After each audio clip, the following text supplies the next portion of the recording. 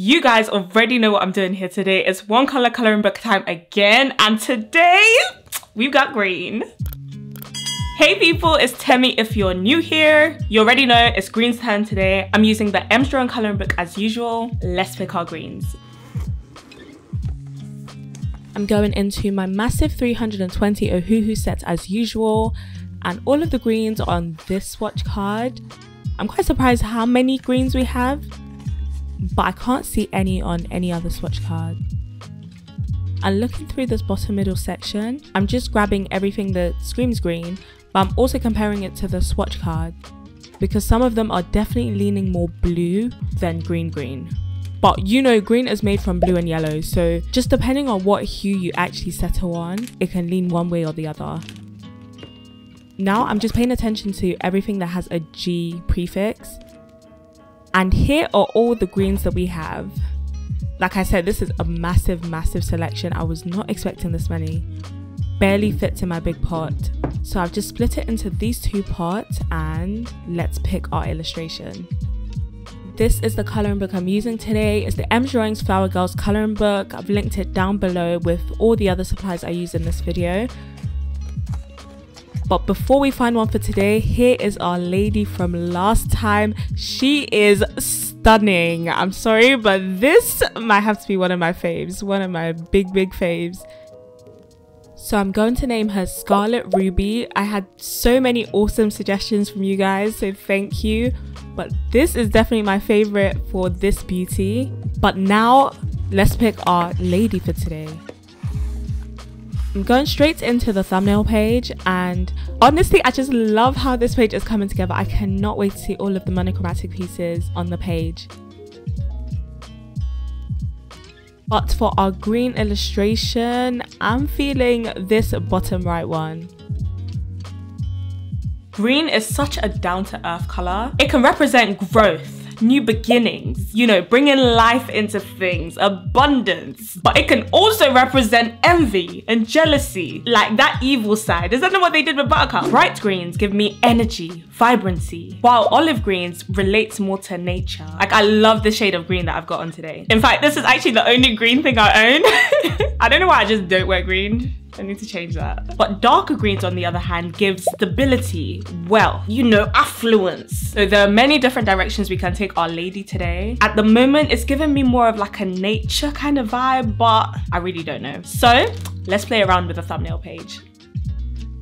The first thing I'm going to do is to put a piece of card to lean on, because if you have any experience with alcohol markers, you know they always bleed through and the paper isn't that thick. So I just need to protect the next page with this piece of card. And going straight into the colouring, I'm envisioning this light skin tone for our lady today. But I want to do something a little bit experimental. I want to try to achieve a backlit kind of look. And if you were here when I did my pink lady, Rosalind Sakura, you know that was a headache.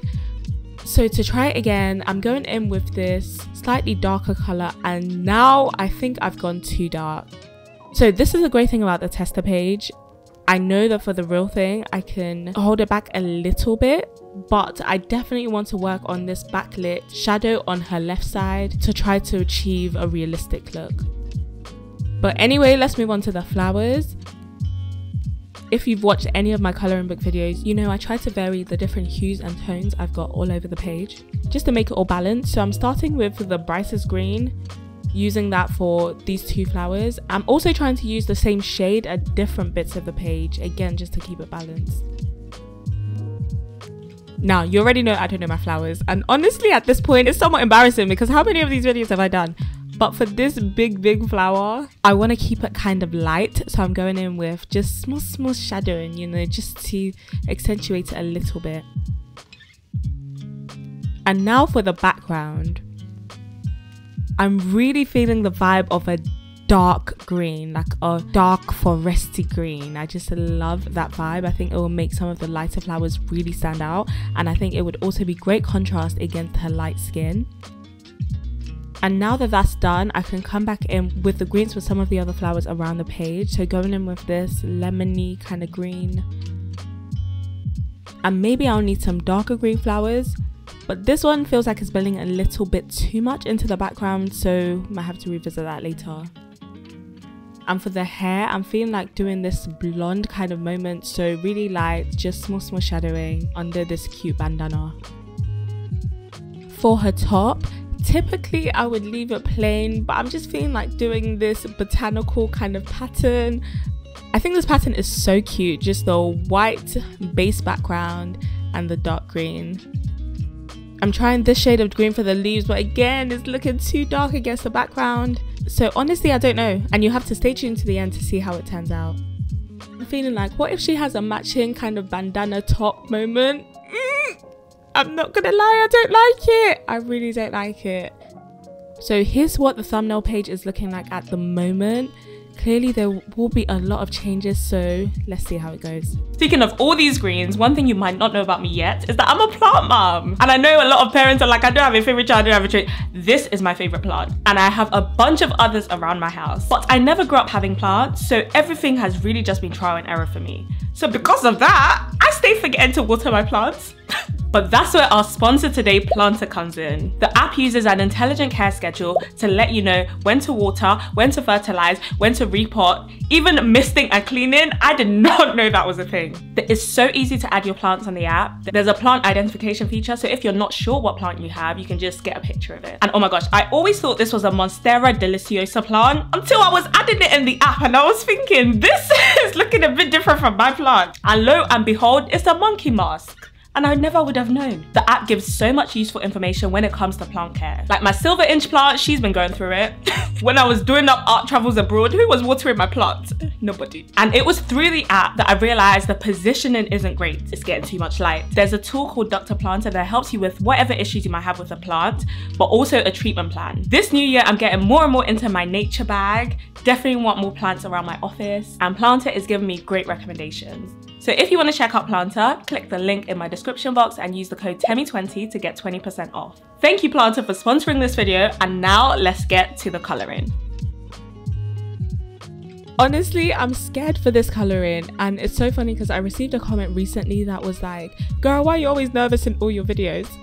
I hate to be the one to break it to you, but even for a professional artist like myself, it still takes so much anxiety before I can pick up my paintbrush, pick up my colouring pencils, pick up my markers to create art. It's so interesting because I hope it turns out good in the end, but I can just never see the finish line while I'm at the start line, and the same is the case today. The thumbnail page has given me a taster of what it could look like, but I'm still not very confident with some of the decisions I made there to be confident about the outcome of this colouring page. But let me start with what I know. I'm going to start by colouring the face. I always start with the face. I feel like when I get her face, her skin looking correct, everything else just kind of blends into the background, literally. So I've started with the lightest base colour. I'm going straight in with the medium colour, but already it's feeling too dark, and this is where I kind of started doubting myself. I feel like my strokes are very hesitant today, and I'm immediately going in with the first colour to try to use it to blend. But one thing about alcohol markers is that it typically dries lighter than how it first appears.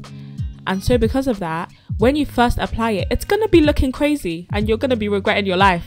But actually, when it dries lighter, it just ends up kind of blending into each other, especially if you're layering on the markers while it's wet. And by that, I mean, as soon as you apply one colour, you're applying the next colour. You're not waiting for the layers to dry in between. So you can see that it's looking a bit crazy now, but when we come back to it, you see that it just kind of oxidizes okay. Let's move on to the neck, chest and body. And again, I'm starting with the base colour, the same colour I used on the face.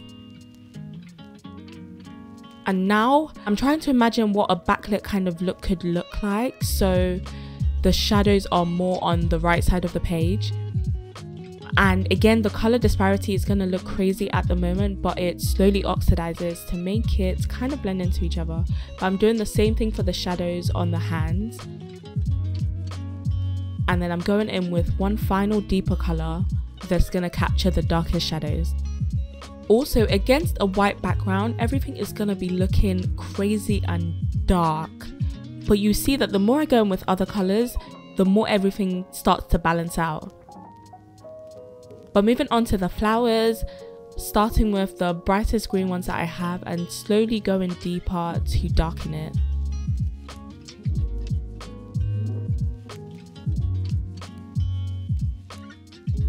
And I'm doing the exact same thing for its corresponding flower at the other side of the page.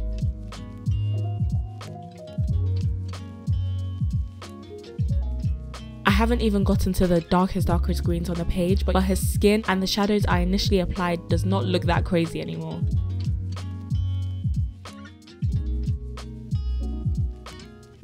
Now moving on to this big flower, and it might be my favorite kind of flower, so maybe I should learn the name. Is it a peony? I just love the softness it exudes. So starting with the lightest greens and then going in with a slightly darker green just to deepen it slightly, but leaving the white areas. And you already know I'll be back with a white pen a lot later, but for this one I definitely want to keep it mostly white from the get-go. And for the remaining flowers, I'm really just trying to experiment, not trying to make them mimic any realistic flowers. I'm just using the different colors to add different patterns, sometimes just layering on it wet so that it kind of blends into each other, and then some other times leaving it to dry for a bit and then coming back. But I'm really in my experimentation bag right now.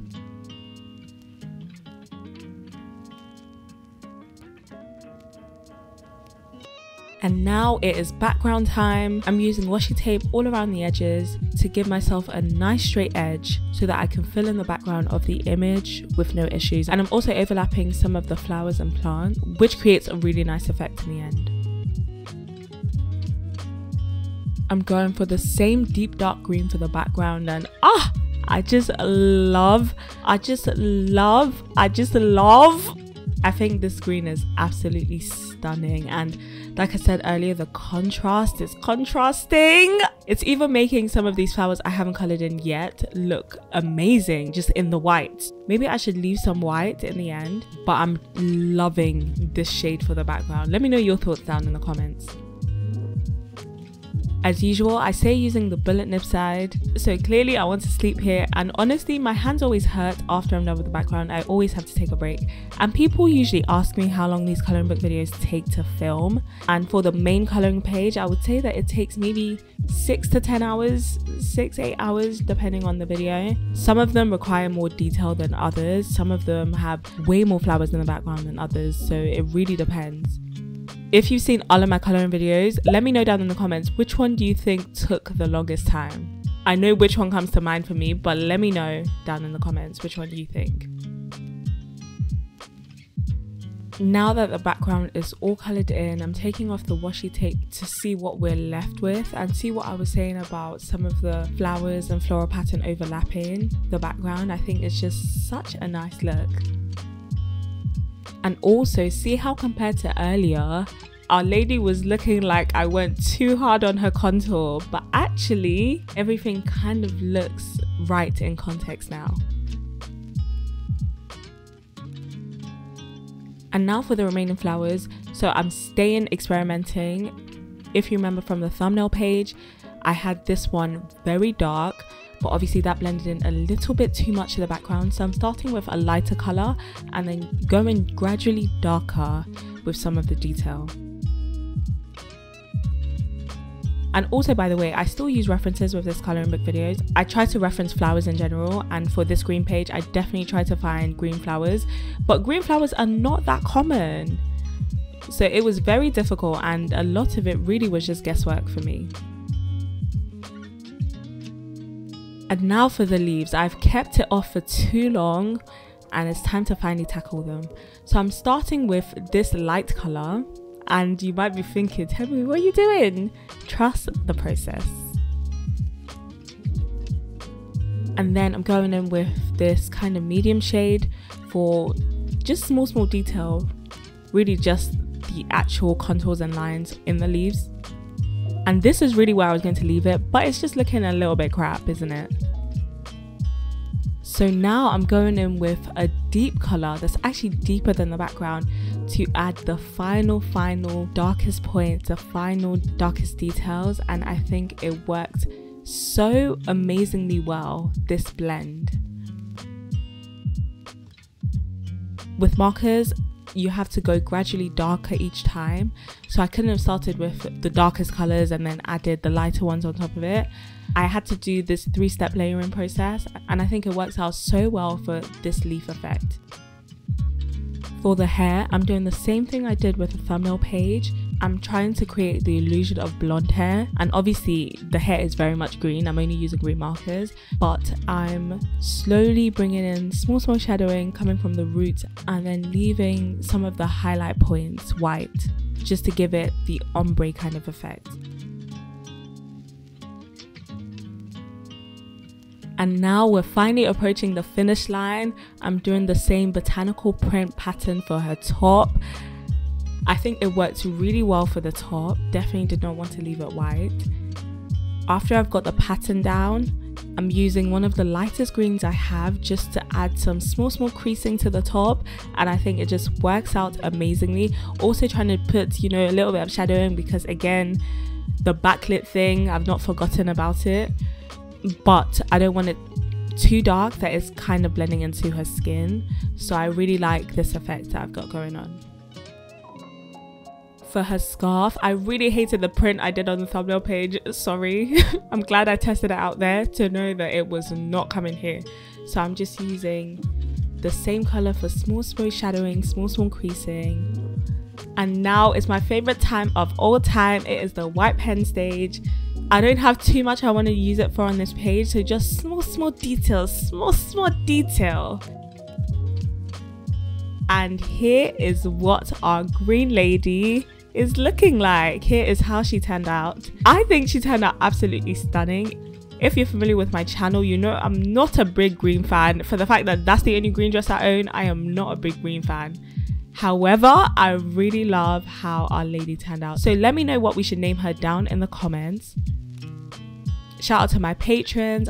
I love you guys so much. Thank you for supporting me. Use code TEMI20 on Planter. And since you liked this video, you will love this one where I tried urban sketching for the first time. I went abroad with art supplies in hand, attempting to fill a sketchbook.